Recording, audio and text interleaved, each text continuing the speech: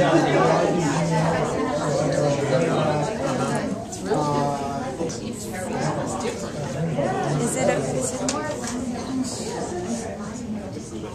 right, well, thank you everybody for coming. My name is Martin Rowe, and like Rynn, I am a publisher and a writer and a runner, and so thank you so much for coming. I'm going to give you an idea of what's going to happen today, and we've got a bunch of people here who knew Rynn very well, and I'm going to ask them to share their memories of Rynn, and then open it up for everybody to share their thoughts and memories about Rynn. I want to thank the people who organised this, Victoria Moran, who organised this room,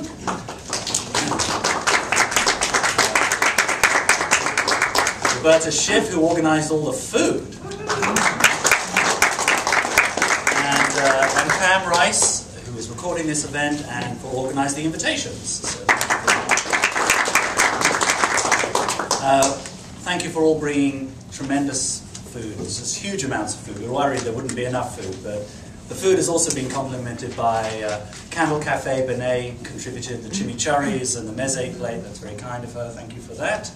And Guy Vaknin from Beyond Sushi as well. He contributed not only a plate, but he also contributed some thoughts about Rynn, which I'll just read right now. The measure of a man is not how he died, but how he lived. Not what he gained, but what did he give.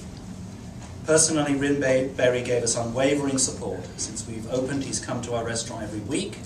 So when our thoughts become overwhelmed by the sadness of his untimely passing, we are comforted by fond memories and try to think of all the good he's done.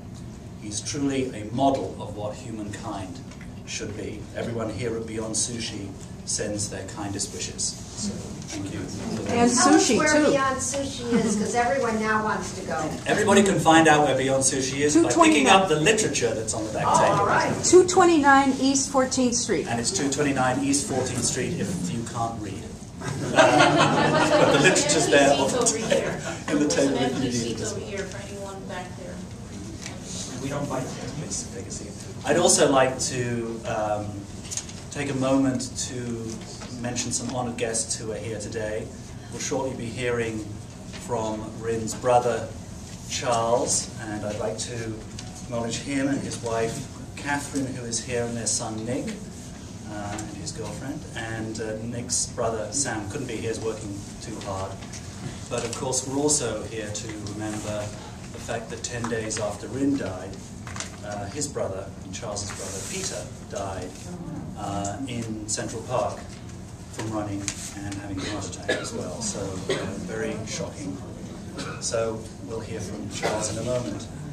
I'd also like to acknowledge that, and I think Rynn would love this, that in the audience today is Jane Cullen, who in the early 1980s began the only, or the first, as far as I know, the first series of books from a publishing company anywhere in the world on animal rights. So it's a testament to Rynn. And she is here today, being a great writer and publisher.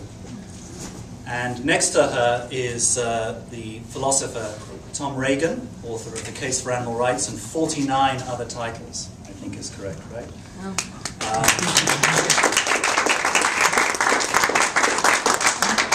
And Tom is working with Christina and Charles and other members of the family to ensure that Rynn's considerable archive of books on animals and vegetarianism, as well as all of his papers, end up at the Tom Regan Animal Rights Archive at North Carolina State University, where they'll be used by scholars and interested parties in perpetuity. So Rynn's work will continue. So thank you for attending today.